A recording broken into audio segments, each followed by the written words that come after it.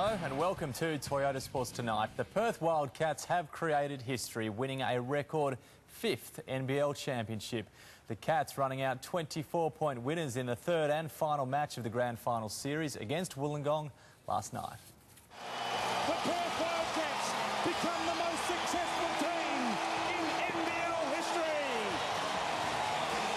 A season full of blood, sweat and tears, topped off the best way possible. The Wildcats champions for 2010, ending a decade-long drought at the top.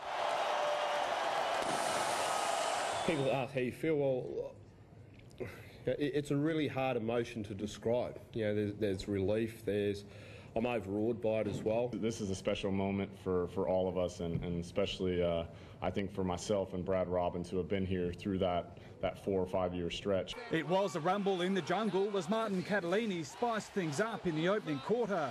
It's on here in the corner. The Hawks weren't rattled as they opened up an 11-point buffer, but the Wildcats weren't done with yet, suffocating Wollongong in defence. Martin's had it knocked away. Robbins in the open court. Down by 1 at the half, the big game player Kevin Lish stepped up to the plate. A 2-minute burst from the Wildcats, putting on 14 unanswered points. The up fake. Oh my. 1 for 3. Oh my, Hannah. Big time finish. The Americans stealing the show with a 3/4 time buzzer beater. Didn't panic. Oh. It's in. He's rimmed it in. It counts.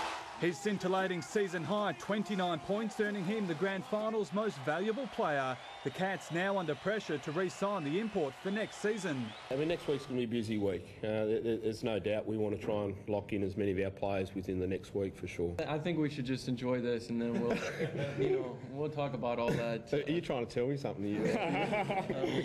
It was a fairy tale ending for veteran Martin Catalini, retiring after 452 NBL games.